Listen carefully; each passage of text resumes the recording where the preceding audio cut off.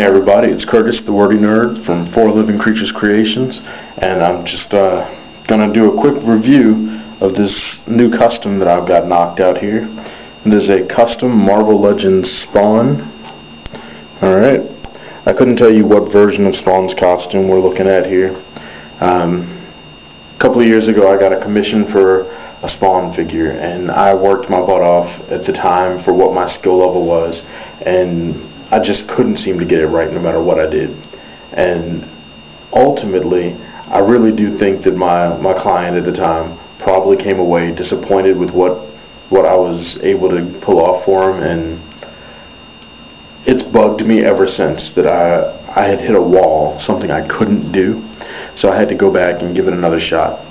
So over the years, as I've accumulated bits and pieces for custom fodder, somebody wound up sending me a Spawn figure, and I really couldn't use it. And if my memory is right, it was actually the same client who had ordered the Spawn figure had just sent me the Spawn later on.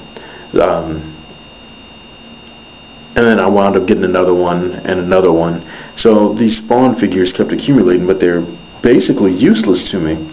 Their articulation was terrible. All I could do with them was strip them for parts. So that's what we've done. You see the recipe from time to time. It's a good recipe. Looks a lot like some of the Spawn statue types that you see show up. So what is it? Some kind of angel or something? The Redeemer maybe? I don't remember. Anyway, that's the body structure that jumps to mind whenever I see the Black Panther's body and think of Spawn stuff. So let's get straight to the figure now. It's been 2 minutes of me running my mouth already here, but you guys don't really want to hear my voice as much as you want to see what the figure can do. So we'll start with the head, the top of the figure, right? Work our way down. We'll bring him in a little closer, try to get a little better shot there. So that head is removable by way of magnet. The head was a Black Panther head, sanded down and repainted. The neck features a small screw that was put in to the neck wheel, the neck disc, and allows the neck disc to be repositioned separately, and then you add the figure's head. Alright? Now, why would we give him a removable head? Well, that is so that we can go masked or unmasked. You tell Spawn which version you want to display, and the figure allows you to do it.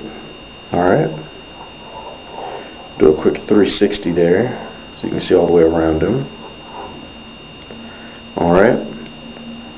So we're going to just slide that off.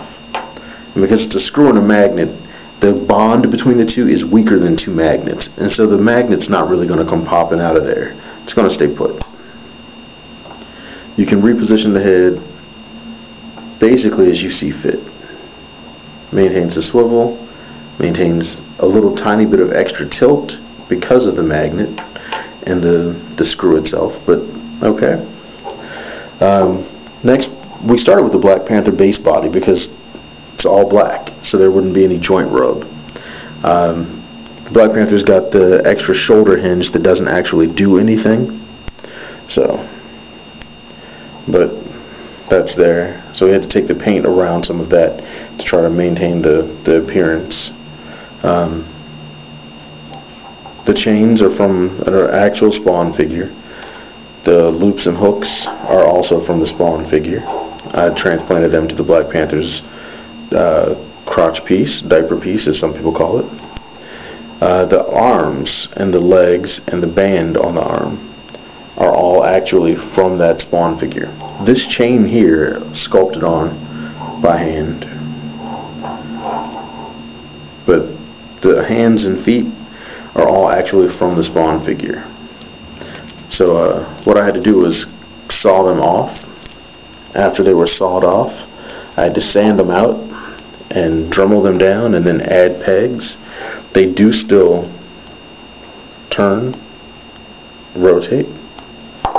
You might have to plug them back in after you do that because they can pop off, but for the most part they're pretty good and on there. Alright, some folks have tried that and not been able to maintain the articulation, but I was able to, so yay, go us. As you can see, we'll hold it still and still rotates. Try to get a shot at the back of the arm there.